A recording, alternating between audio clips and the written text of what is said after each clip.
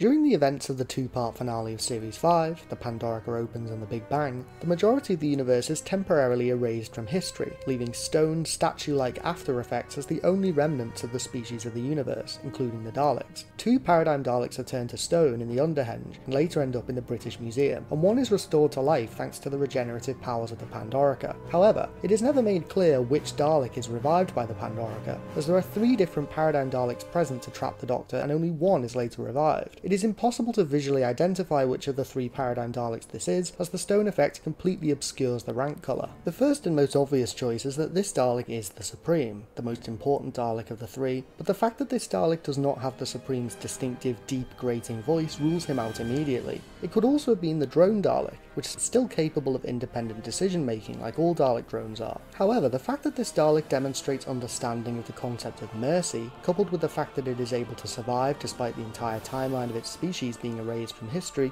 makes me think that this Dalek is in fact the Eternal. Many fans assume that the Dalek Eternal would have a distinctive voice, similar to that of the Dalek Time Controller or Dalek Emperor, but we have never actually heard the Dalek Eternal speak, so it could be that the Eternal's voice is no different to a regular Dalek.